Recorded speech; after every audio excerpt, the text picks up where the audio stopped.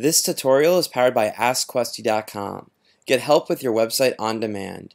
And don't forget, subscribe for more tutorials. Hi everyone, so today I'm going to show you how you can easily view the meta information and data that you have on a post or even a page. So you can kind of see what's going on, see if you need to rearrange it or edit it. So it's actually really simple. You're just going to need to be viewing your post or your page, and then what you're going to do is you're going to right click and then go to view page source.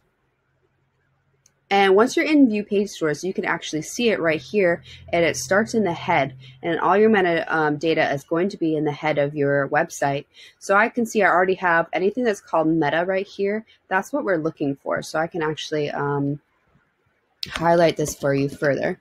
So all these are my meta data and information that I have for my website and for this page specifically. So a few things that you can see here.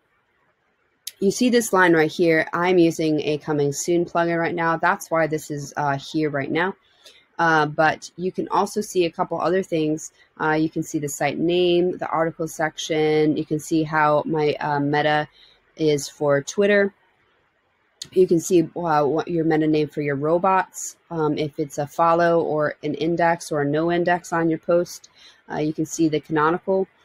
So all this is the information that you would need to see what's going on in your page or your post, and then you can edit it further, or you can just kind of see what's going on and make sure it is optimized the best that it can be. So that is how you view your metadata in your post or page in WordPress. I hope that helps, and have a great day.